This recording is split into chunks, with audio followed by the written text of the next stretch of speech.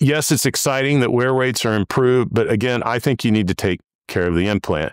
Now, I'll briefly get into this. I want to have another episode on it because it's such a hot topic. I see people all over the internet talking about how they can run on their artificial joint. And there was a study surveyed, I think mostly through the United States, orthopedic surgeons that do joint replacements frequently. And about 2/3 recommend against running or high impact activity.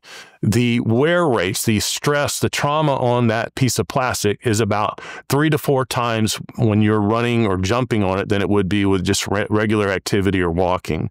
So if the idea is to make this little thin piece of plastic last your lifetime, I would highly recommend against running on it regularly or any kind of high impact activity. I tell people if my house is on fire, if a bear's chasing me, yeah, I'm going to run on it, or I'll occasionally jog a few steps across the street.